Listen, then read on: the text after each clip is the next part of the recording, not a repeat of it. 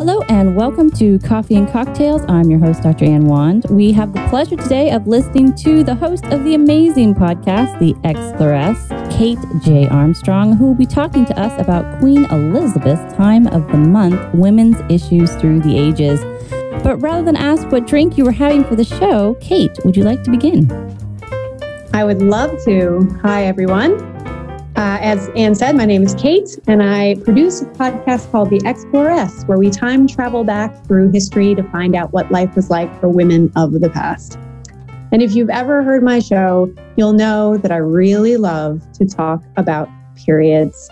I love talking about periods through history and really anything having to do with the particularities of a female body through history. These are things that in the modern era, I really don't think that we talk about nearly enough. And certainly we don't talk about it enough when we talk about history. There's always been something of a veil of silence drawn over the whole issue.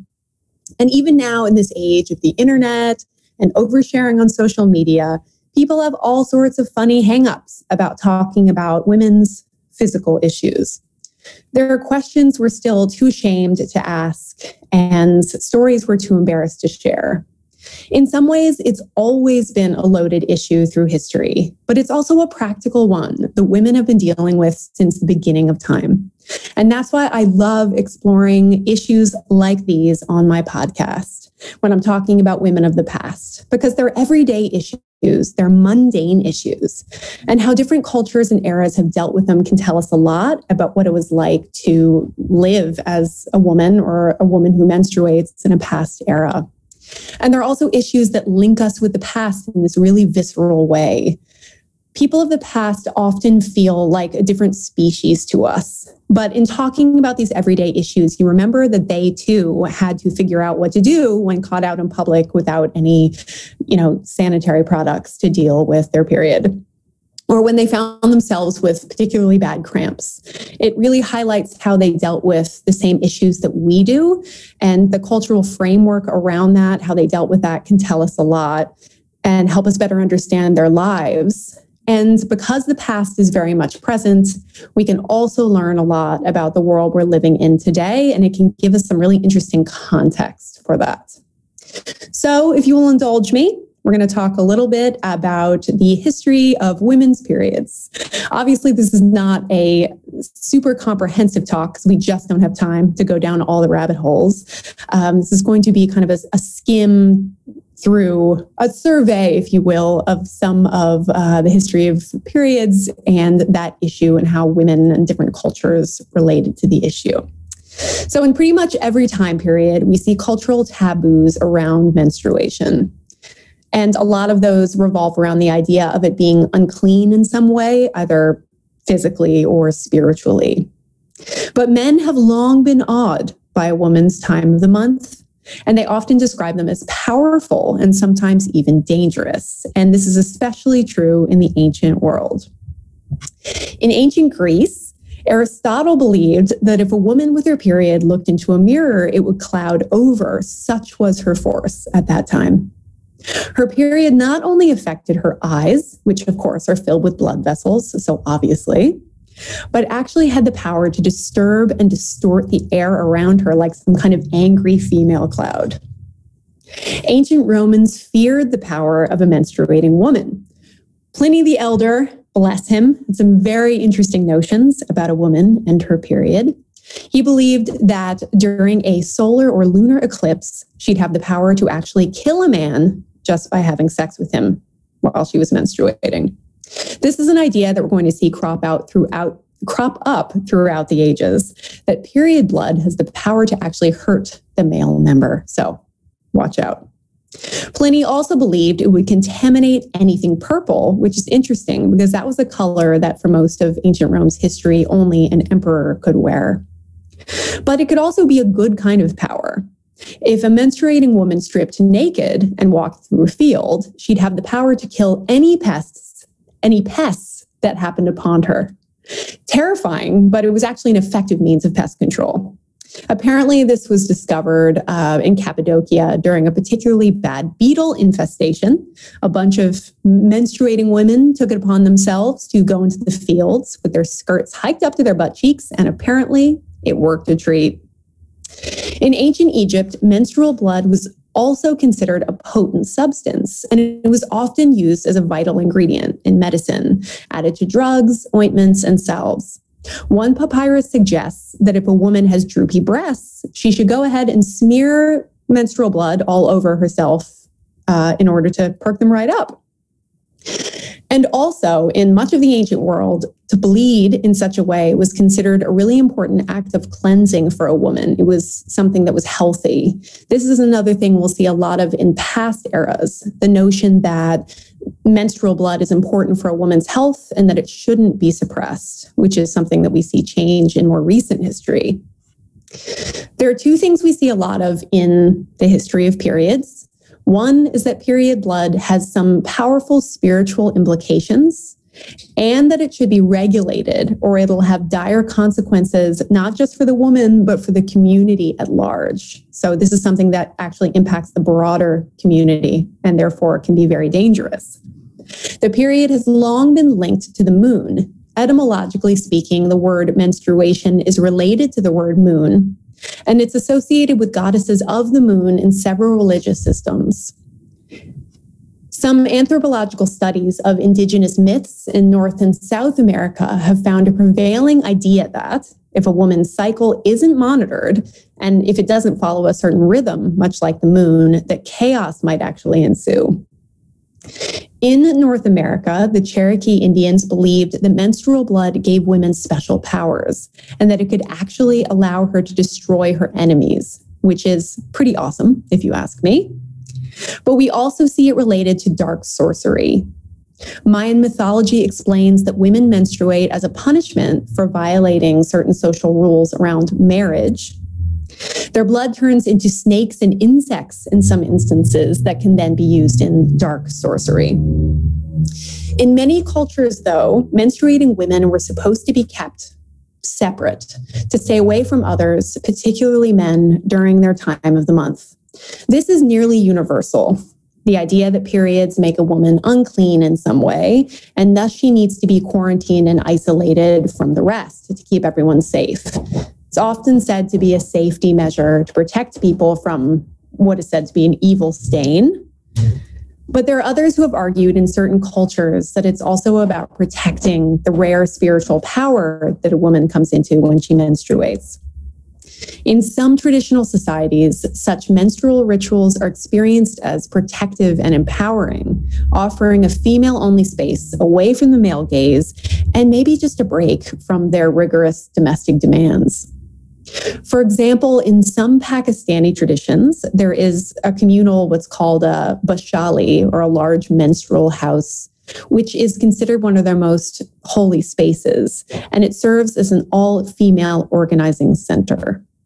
Some cultural evolutionary scholarship says that some cultures believed that menstrual blood actually makes the female body more holy, which is not an idea in the Western tradition that we hear a lot about.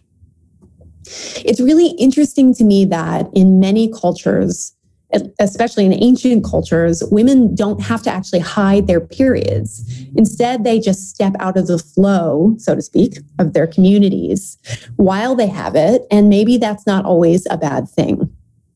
But in many Western cultures beyond the ancient world, we see menstruation become a great and shameful secret, something to be tucked under skirts and never spoken of. Hence the rise in drugs that let you skip your period for many months at a time in the modern era. There's one study in particular that found in our era, some 59% of American women who were surveyed said they'd rather not menstruate every month. And of those, a third said they were interested in not menstruating at all. Is this because it's messy and women would just rather not deal with it? Maybe. But there's undoubtedly some cultural shaming involved here. Women throughout time have dreaded their periods for all the reasons that you'd imagine. But many didn't have the option of running to the store for a box of tampons. So what did women of the past do about their time of the month? We don't have a lot of evidence from ancient eras in regards to what kinds of period protection women used, partially because there's a veil drawn across a lot of these issues, and a lot of women didn't feel the need to write about it, but also because, especially in the ancient world, textiles don't last, and especially soiled everyday textiles were not going to make it down to us. But it seems that ancient Egyptian women, and I'm sure women around them and who came before them, seem to have worn some kind of loincloth situation. We know that because it's described in a papyrus scroll as part of a list of unpleasant professions, in which the writer points out how much it sucked to be a laundryman, because in ancient Egypt, laundry tended to be a man's job, specifically because he had to handle women's underthings, horrors.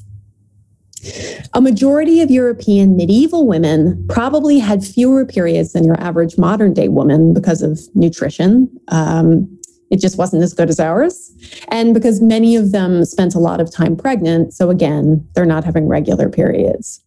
But what did they use when their monthly did come, since underwear were not yet popular? Cotton rags, it seems, were the thing, attached to something like an early form of panty. And they also wrapped cotton around things like sticks and used them as makeshift tampons. So if you think about it, our period products haven't actually changed that much in many hundreds of years. There was also a common type of bog moss found throughout medieval England. It was super absorbent. It was used for stuffing for pads. It was used as toilet paper and as battlefield dressing. Some think it got its most popular nickname, blood moss, because of its use on the battlefield. But there are others who think that it earned this name because of how it often helped medieval women out in their time of bodily need. In Christian-dominant countries, we see the idea of menstruation as unclean, both physically and spiritually, start to come to the fore. Eve's curse is the punishment from God for her temptation in the Garden of Eden. I'm not a biblical scholar, so this is the impression that I get. Women were not allowed to take painkillers, or so the church often said, because God meant for them to suffer. Thank you very much. Of course, they did take painkillers, but that was the official line on the matter. In Tudor-era England, some people believed a woman's menstrual blood was dangerous, even poisonous, if it came in contact with a male member. So again, we see that idea of menstrual blood being able to harm a man coming to the fore. So for instance, a child born from having sex while menstruating would give them red hair. Terrible, of course, and would possibly mean that they'd come out deformed. How they got this idea is a mystery. Periods were considered necessary, though, because if a woman didn't bleed regularly, some believed she could drown in her own feminine essence. Doesn't sound like a pleasant way to go.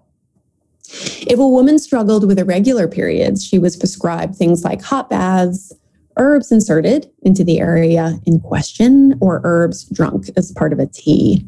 Catherine of Aragon, who was Henry VIII's first wife, famously suffered from irregular periods. What products they may have used is, as always, a hazy issue, but we think that they're once again dealing with rags, probably this time made of linen. The number one undergarment material of choice at this time was linen because it was hygienic, absorbent, and easy to wash. People in Queen Elizabeth's era changed their linen undergarments multiple times a day for their health. And we know that monarchs like Queen Elizabeth and her father had a special laundress to wash their unmentionables. So it wasn't just, they had a huge team of people who did their laundry, but there was someone who was paid extra to do their underwear because the queen was considered a conduit to God, and thus to touch her underthings, especially ones that may have contained her menstrual blood, was almost a sacred duty. For much of history, women didn't wear underwear the way we think of it today. So, that would constitute a problem when you're talking about your time of the month. Like in the Victorian era, women wore drawers that were essentially a pair of loose shorts that had a big slit on the crotch seam to make it easy when they were wearing those big dresses to do their business without having to strip down. It's hard to say what period protection they were using because it's the Victorian era and it's very buttoned up and they didn't write much about it. But advertisements of the era and the rise of mail order at this time shows us that there were plenty of companies that wanted to cash in by offering women some solutions, like the tampon. In an 1870s ad that started to appear around this time in Britain was called Dr. Aveling's Vaginal Tampon Tube, which had an applicator contraption involving a glass speculum and a wooden rod. So, time travelers, have fun with that.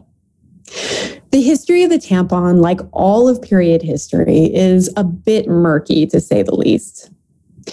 Women from the ancient period onward have been said to make their own, because of course they did, out of wool, paper, vegetable fibers, rolls of grass, essentially whatever they had on hand.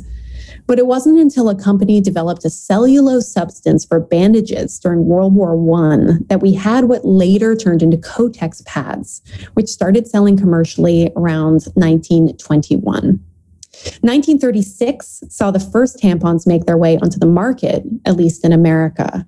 And there's this wonderful myth about the guy who almost invented the tampon. He was a Kimberly-Clark employee named John Williamson. And apparently he poked some holes in a condom, then he stuffed it full of the materials used to make commercial pads, and he went to his dad, who was a Kimberly-Clark medical consultant, to pitch this idea to him as an insert for a woman's time of the month. His dad, horrified, told his son the following: "Never would I put any such strange article inside a woman," which is hilarious because it was based on a condom, which was probably regularly inside a woman. But anyway, okay, Dad. And so the idea got knocked back. What I love particularly and find interesting is that we would think that it was a man who was ever going to invent the tampon,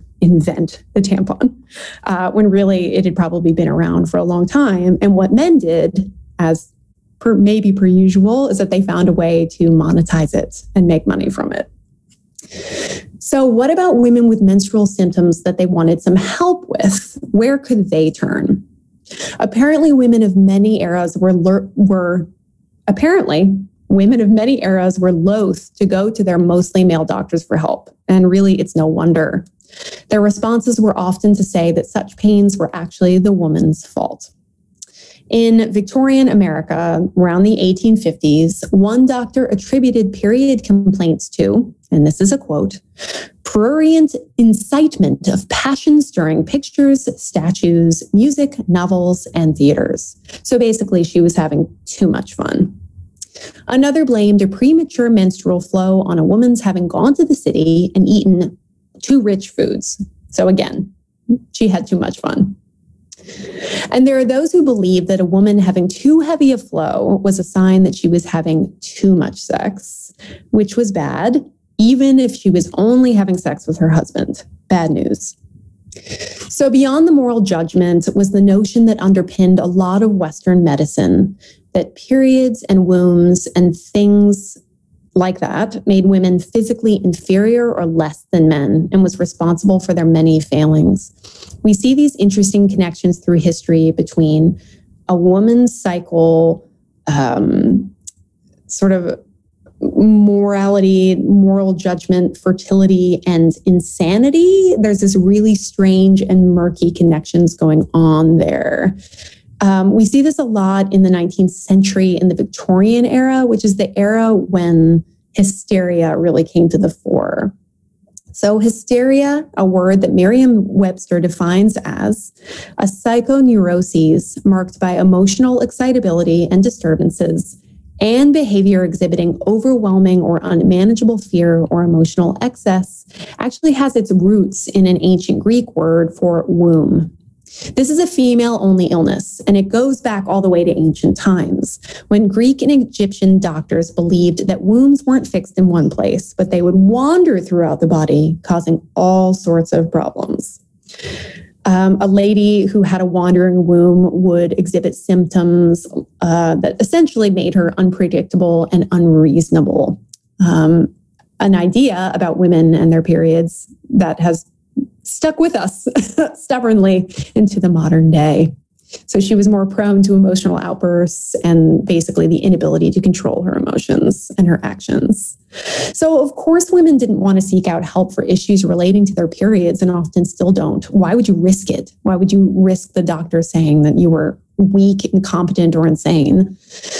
You could argue that men's attitudes about periods have always and continue to influence how women feel about their bodies and the many things that they do. And overwhelmingly, that attitude is that periods are gross and should be hidden.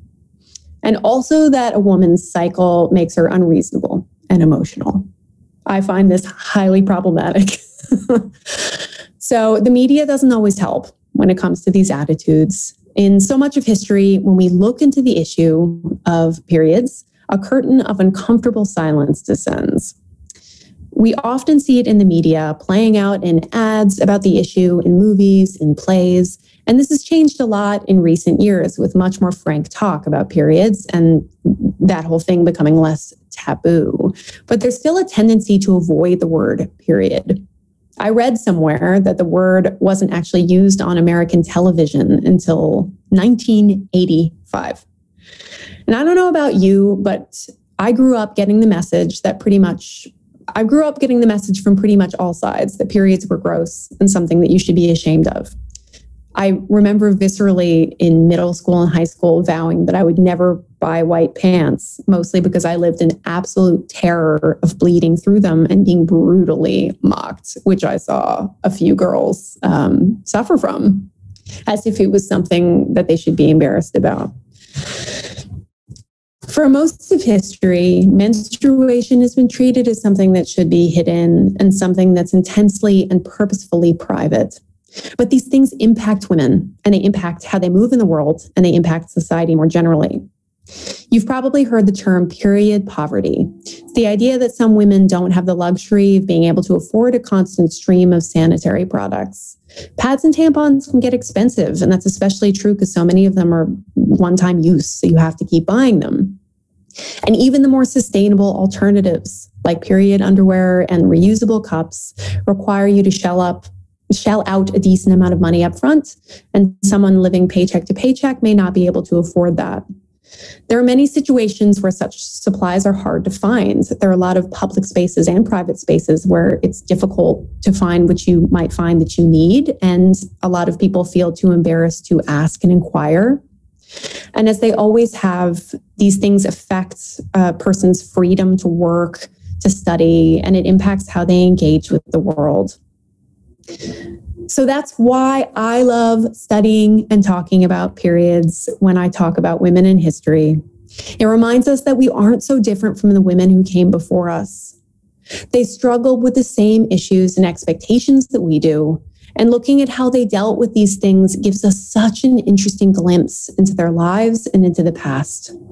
By talking about these things on my show, it's my way of expressing that these issues aren't trivial. And they're especially not trivial when we're looking back at history. They're valuable. They're valuable in helping us understand the past and getting a window into it. It's my way of bringing this everyday issue out of the shadows and more into the public discourse and normalizing this thing that so many women deal with. Cool. Thank you very much. Yeah, thank you. I'll give you a clap, big old virtual clap. That was really good. I like that. How do you feel? Whew. Presentation's over. And now I'm going to bring in all the judges and they're going to ask you questions. What did you mean by this? You said this. You said it's not every like day 50 times. Going to period jail. Yeah, going to period jail. It's over. It's like a topic where there's just so much you could say, so much to say. But it's also a thing I don't get the opportunity to talk about at such length. So. Yeah. Well, there's a lot of stuff that came up, and I took a lot of notes. I always tell whenever anybody comes to do a presentation, I always take notes, not because I'm secretly judging them. I mean, if I am, I'm not secrets. I can't tell you, but say that I always take notes because I always have ideas that are running through my head while you're talking, and that's really good, right? So. One of the things that came up, and I'm basing this off some lectures I'd done in the past. So you talked about how if you had sex during your period, during the medieval era, your kid would have red hair. And I wasn't sure if you came across this in your notes, but having red hair was associated with the devil. Exactly. So, yeah. So if you look at the Elizabethan era, whenever a devil was portrayed on stage, the devil always had a big nose, which was associated with Judaism. So there's a link as well between the period, Judaism, the devil, and the look. And so you would have a big nose because the Jew, apparently, and I say the Jew, I use quotes, I'm not trying to be disrespectful, but this is based on the literature, was associated with the devil. And then if you had red hair, you also were linked to Satan, and you also had a fiery temper. So there was this whole sort of idea that you would have a problematic child. And there was also this idea with, and again, I'm not sure if you came across this in your work, with the menstrual cycle, that so about 350 years, so I'm going to go into a bit of a history lesson here, but for about 350 years, the Jewish community wasn't allowed into England until the time of Oliver Cromwell, because they realized that the Jews, according to their belief system, they thought that the Jewish community had more money, so we're going to allow them back into England. So for 350 years, Jews were not allowed on British soil. Wow. So this idea was, and there were rumors that spread about, how terrible the Jewish community was. And one of the things that came up was the menstrual cycle. And there was this idea that, again, people who they never knew a Jewish person for 350 years. They wouldn't even know one if they saw one on the street. So they had this assumption that Jewish people, one of the terrible things that they did is they stole women's menstrual blood. And the idea was that the Jewish men weren't really men, and that they would actually steal women's menstrual cycles. So it was part of this weird sort of myth that the Jewish men weren't real men. They would steal women's menstrual cycles as well as steal babies and this, that, and the other. And there's this weird sort of connection that bridges Christianity with the other. And then somehow our menstrual cycle got thrown into this. And it's so bizarre. It's so incredibly outlandish. And yet, I don't know. I don't know if it just comes as a result of not having television, but there's interesting that there are these peculiar links. And I was just wondering, in terms of your research, did you ever just sit there and go, what? Wow, what? Of course, but I also feel like there are things when you dive into the research that come up again and again and again. And one of them is this idea, this link between, a woman's menstrual cycle being powerful and ritualistically powerful, but also potent in ways that are dangerous. So it can taint, it's associated with the devil. It's associated with the darker sort of elements, which is so interesting to me. It's this thing that's very private and intimate, but it's also linked with things that go beyond a single woman. It has the power to heal, but it also has the power to hurt.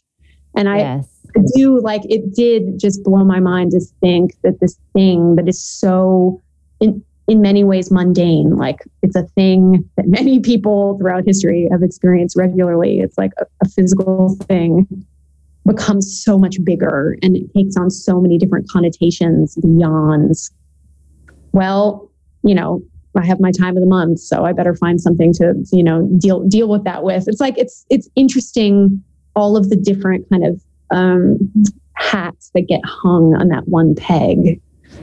Yes. I mean, the other thing I kept thinking about, and again, I'm basing this off something I taught a while ago, when I know I talked about this with you, is I taught a course on neo-paganism. And one of the things that came out as a result of the Summer of Love of 1968 was this rise of feminism.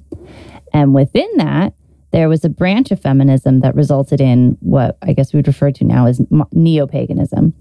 And this idea of the woman being powerful. And I think the menstrual cycle plays into that. And they always talk about life being sort of secular, like the moon. So you've got, you're a small child, and then you're a woman, and then you're a crone. And within that, there's like a sort of like a power force that comes with that. You know, your innocence, and then you're at your strongest, and then you're kind of fading out into death, I guess. But the cycle also, there was a lot of reappropriation, I think, that gets placed into that. And I think it's interesting how, regardless as to people's, you know, religious beliefs, whether they agree with it or not, people took that and they thought, I don't want to be ashamed of this anymore. And I want to take the name of the crone or the name of the woman, and I want to embody that and with pride. And I think it's interesting that it sort of manifests itself into a new realm of religion that was also, and even now is seen as a bit odd, or, you know, what have you. And people have gone, you can call it odd all you want, but I want to own this and I want to be proud of it. And I think that that's interesting too. And I wasn't sure if you came across anything in researching this to those lines. Yeah, I mean, I found it really interesting that kind of often the further back you go, and you don't even have to go very far if you're talking like outside Western tradition, that you see this idea of the menstrual period making a woman more powerful, or that time of the month is integral to something inside her that creates, sort of gives her ritual importance. But it also, there's this idea that in several cultures around the world at different times, that like when a woman was menstruating, that there would be like a separate place that she would go and isolate. And when I first heard that years ago, I thought, oh, well, that sucks. Like the idea that a woman had to kind of go to the side and hide herself away. Like that was the point. It's like, ooh, this is shameful and you've got to hide yourself away. But then you start really looking into that and reading about that. And there are a lot of people who say, actually, it was a lot more complicated than that. And it wasn't necessarily about shoving her to the side and saying, you need to be hidden. It was about saying, you're very potent at this time. Like spiritually, there's something about this time that is potent, and you need to be separated so that you're not tainted by the rest of us. It was like, kind of like that separation was about the woman's power as much as it might have been about protecting the rest of the community, and how perhaps that wasn't so much about shutting her away, but giving her like a separate space, and how that's not always a bad thing. It's just very interesting to me, sort of, and especially when we're looking back on history, I think it's easy to take our conceptions and place them on past eras. So it's easy to look at that and see one thing, but it's like, well,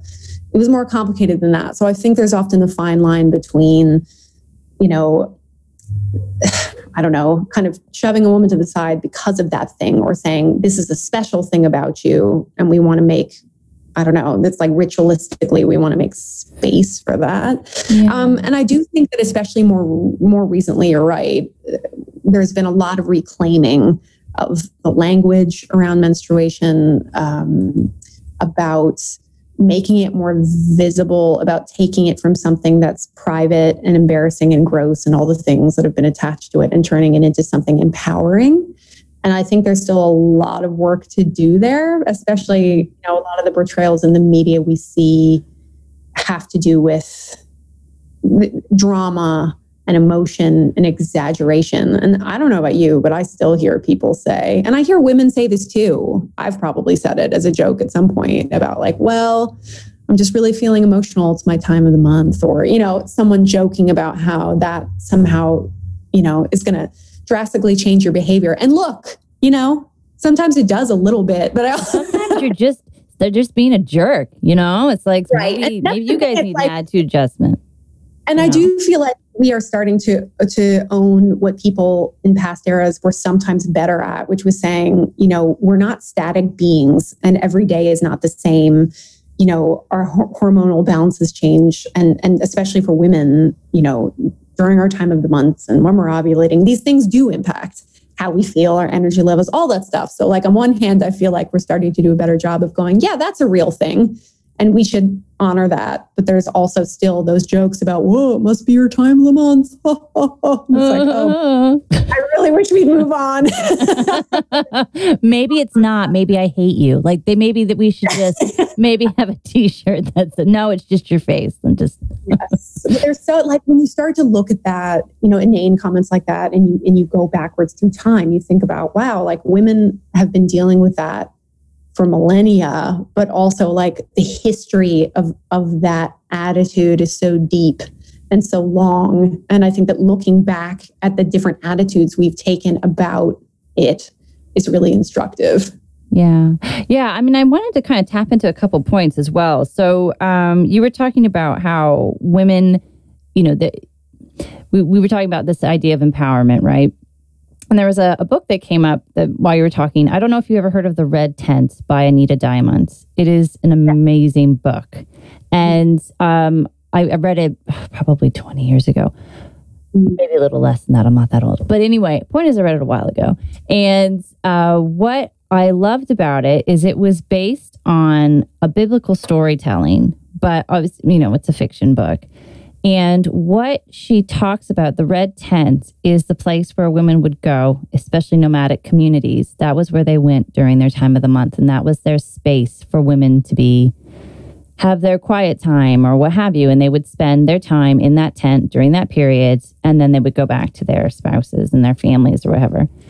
And one of the things that struck me is that, at least in the writing of that book, it was just almost kind of like, men have their shed and women have their tent. But it was like that was their space. And the way she crafted it, it didn't seem derogatory. It was more just like women are allowed to have time to themselves.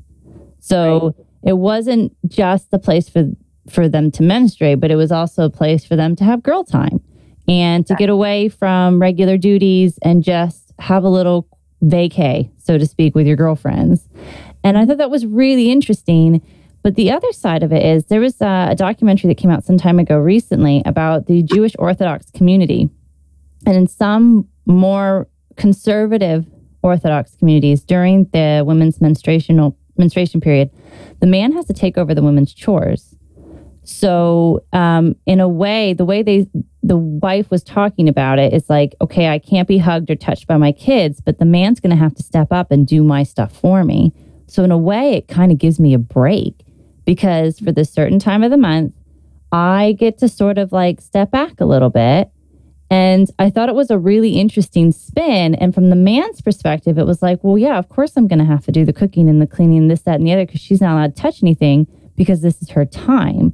And so I thought it was a really fascinating way of reinterpreting it. Instead of saying, I'm not allowed to touch my own kids, she's like, actually, it's kind of nice to have a little break.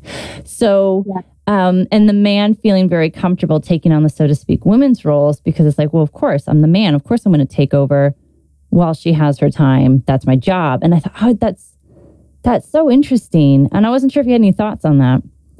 Well, and we look at these things and it's easy on the face of it to go, oh, well, patriarchy and, the woman is tainted and, she can't, that's so messed up. But I think it's always more complicated than that.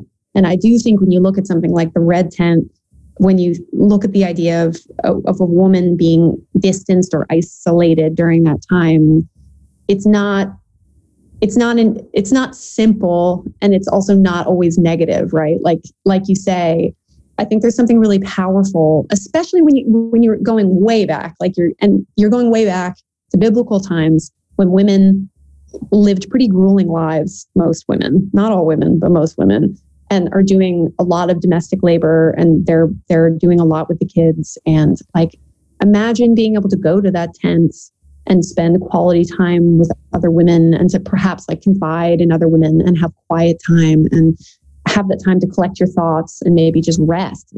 That might have been a time that people really looked forward to.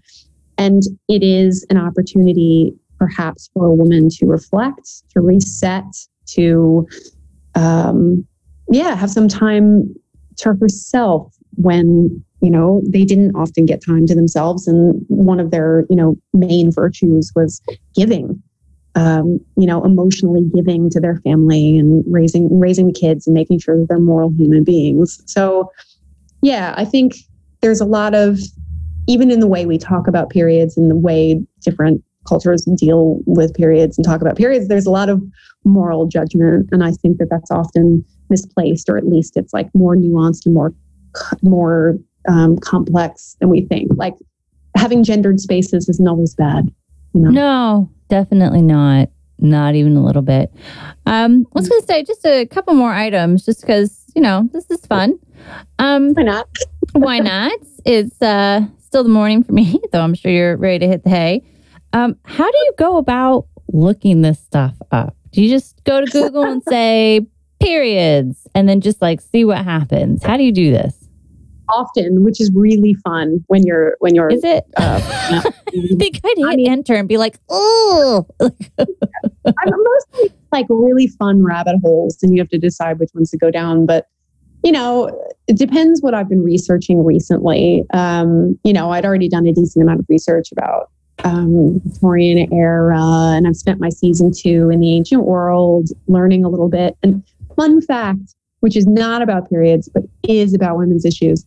So did you know that in ancient Egypt, they developed what we think was one of the earliest pregnancy tests? Oh, is this where they pee? And then they pee on some reeds? Like emmer wheat. And if it blooms, if it starts to sprout within a week or something, then it means you're pregnant, which is accurate. It works. Anyway. It's funny you say that, not to cut you off, but I read recently that there was some Indian like beauty site was saying that if you mix your urine, I want to say with vinegar, and it bubbles, then that means that you're pregnant. I was like, well, wouldn't it bubble when you mix it in anyway? Because I'm okay, fine. I'll just shut up. I think it was that and like baking soda, and if it bubbles, then it means you're pregnant. I don't know. You got to look it up. But one thing I will say that I didn't bring up during the talk, but I found in the course of my research is that a lot of these kind of how to deal with your periods, conception, anything having to do with like women's bodies and sexuality. Often these things aren't written down because women turn to each other and talk to each other about like, what do I do about this? And it was often passed from, mother or auntie to daughter.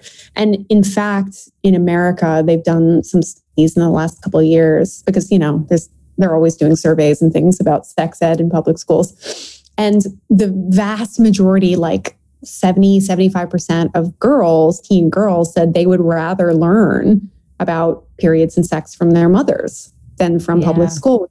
On several fronts makes complete sense to me.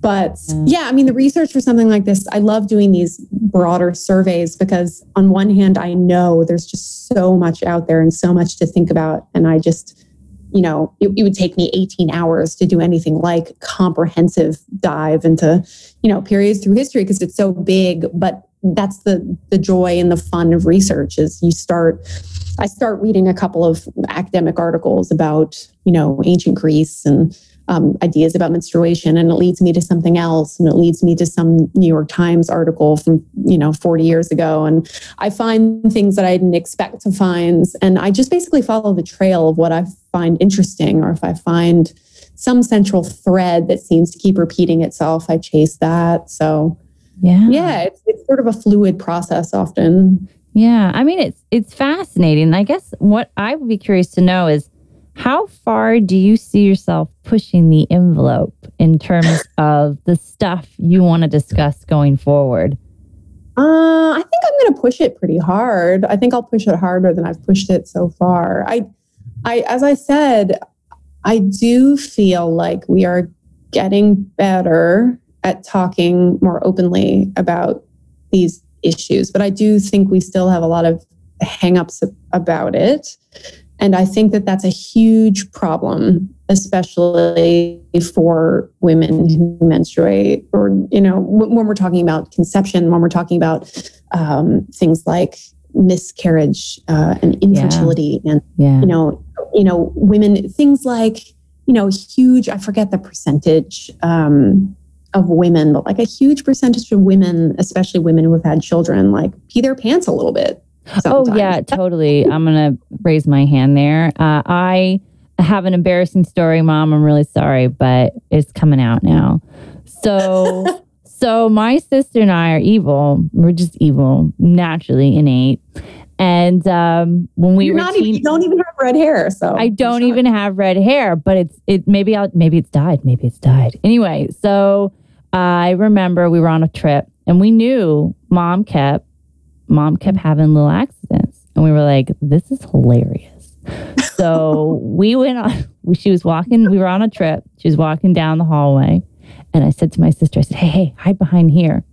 And my mom's walking, doing her thing. And we went, boo. And she went, oh, you guys. And then she's like, open the door, open the door, open the door. But the damage was done. And we thought it was the funniest thing ever. Fast forward, I have a kid. Every time I so much as think about sneezing, it's like, oh man. And I'm like, this is what happens. This is karma. This is karma. And now I know. And that, yeah. So it's now biting me in the bottom, shall we say. Yep. And I just feel like one of the biggest shocks for me in becoming an adult woman is realizing how little prepared I was for so much of what it means to be an adult woman in the world, sort of physically and otherwise. You know, I think that there's just such a cone of silence about so much of this stuff. And it's not until especially women start talking about it and normalize talking about it that you look at each other and go, oh, so you do that too? That happens to you too? Oh, okay. I thought it was just me. And you pee your pants? Yeah. Right? And I'm just continually shocked. And I don't wear diapers, so. I'm just like, the things that happen during childbirth that we don't talk about. It's like, it's just all the things that have to do with women's body. We just don't talk about. And I find it problematic on a lot of levels. And it's interesting. And I'm going to say it because we're talking about periods and whatever. But when I was, so again, people don't talk about this. We use a lot of descriptors. So we say time of the month. We say Aunt Flo. We don't just say you're bleeding and you need to sort yourself out. Like we don't say that. So when I was pregnant, I was like, woohoo, I'm not going to have my period for 9 months. Like, big highlight. What they didn't tell me is that the blood doesn't disappear. Like it's still there. So when you have a kid, that 9 months is all got to go somewhere. And it takes... your body just stores it? It stores it. Your body is a barrel of 9 months of period. So it stores it. They don't tell you this. They don't tell you this. See? Where is this in the mail? I should have known. They don't. So now everybody who's listening, this is the facts. And it doesn't matter. People go, oh, well, if I don't give birth vaginally, I'm like, no, it still has to go somewhere, whether you have a C-section or not. Like, it's not like the blood goes, just kidding, I'm going to disappear now. So whether you have a C-section or a vaginal birth, like, it's got to go. And so when you give birth, after you've done the thing, they give you the world's biggest sanitary pads that look like you could use them as pillows. And you wear those for 4 weeks because it's got to absorb 9 months of period in 4 weeks. Wow. See? And just think about that. Like there was just a child inside your body and now it's outside your body, however it got there. And like all the things about being a new parent plus. And I think that's the thing when you're talking about women now and women in history is you think about, they were doing this, they were doing that, but they were also dealing with that. Like, and nobody knows. I didn't know. Somebody warned me and they're like, FYI, 9 months period just about to happen. And I was like, 9 months of what? Yeah. And then you're like, there's no tampon on God's green earth that's going to help me out. So yeah. And like back in the day when they didn't have the same things that we did, like what did they do? That becomes a fascinating question when you think about like, this isn't a small issue. It's a really fascinating issue. And one of the things I learned about ancient Greece, specifically ancient Sparta, and we know this from looking at gravestones and, inscriptions, is that women were often given the same kinds of sort of funereal descriptions as warriors, like the language and the way they talk about women who had given birth and male warriors was very much the same because they put them on the same level. It's like, yes, you are a warrior because you had Spartan babies. You fought in a war, you had Spartan babies. You're kind of on an equal playing field, and which I think fabulous. Yeah. And we should do more. Well, it's interesting because when I gave birth, right, so my husband was like all excited, baby's here. He made sure to take pictures of me next to my placenta, which was near my head, which I didn't know, which is great. Now it's on Facebook. Yeah. Awesome. But he did say that I looked like victorious. That was, I think, the words, like roughly what he's like, you looked victorious. It's like, I did this thing. And it was like, well, yeah, didn't you see it? Didn't you just see what I mean, it was like, the body's amazing. And then the fact that it can then heal itself back to where it was before. Because like, if we're going to talk about taboos, like, let's just say vag. If you're going to, your lady bits, your vagina, lady. I was nervous. And again, I really hope my dad doesn't listen to this episode because I might crawl under a hole and die. But anyway, I think he would have pressed pause a long time ago. I think I just won't tell him it came out. Sorry, didn't come out. It was a mess. It was a total mess. Blood everywhere. But yeah, when the vagina, I was terrified. I was going to be the size of the Albert Hall. I was like, that's it. It's going to be an echo chamber. Be like that forever. And I had nobody to ask. I couldn't be like, so is your vagina an echo chamber now that you've had 3 kids? Like, you can't ask somebody that. And so you just got to hope. And then it turned out like, it's fine. Back to normal. Like, thumbs up, no issues, like nothing happened. That's crazy. Yeah, it's just wild. And, in reading about the Victorian era, I remember reading like, because a lot of women, and this would have been true in many periods, but a lot of women were having several babies. And so, and just were sort of dealing with a certain reality when it came to medical assistance. So a lot of them had prolapsed uteruses. Yeah. And it's like, oh yes, that's sort of an interesting and horrifying factoid, but it's not just a factoid. When you think about what that woman was having to deal with on a daily, on the daily, like how did she deal with that, and how did that impact how she moved through the world? It's a big issue, and it's fascinating, and it's worth diving into, because it's like, this is the stuff of every day, which is the stuff of history, Yeah. And what was it? What was I listening to recently? And again, I'm probably with you. I don't know. About yes, it was Queen Elizabeth's sister, Mary. And there were a lot of taboos surrounding her. Bloody Mary, for example, is something that people talk. And if you look at Bailey Sarian's done a whole thing on this, which was fascinating. But one of the things that came up was this idea of her sister not having her period. And there was this assumption that she was pregnant, except nobody liked her. And so they never believed anything that she said.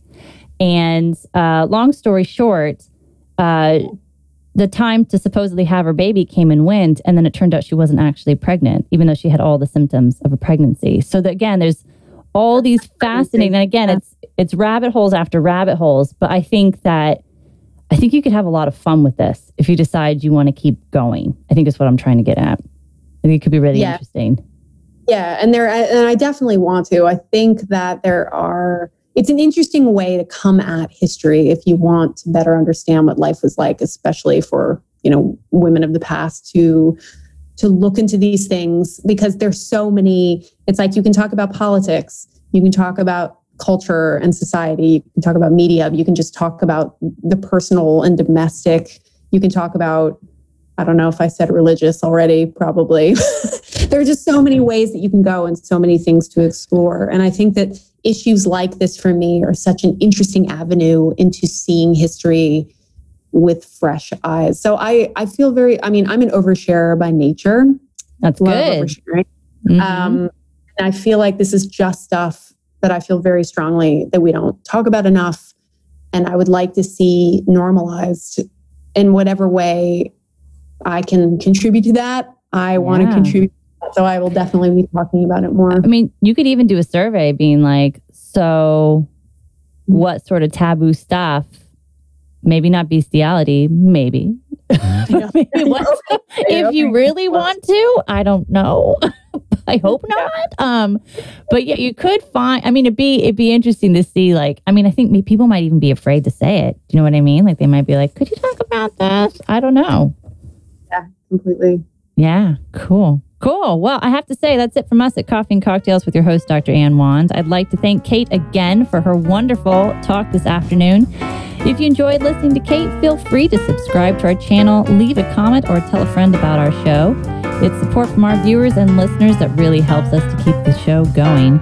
Otherwise, that's it for now. Thanks for listening and have a great week.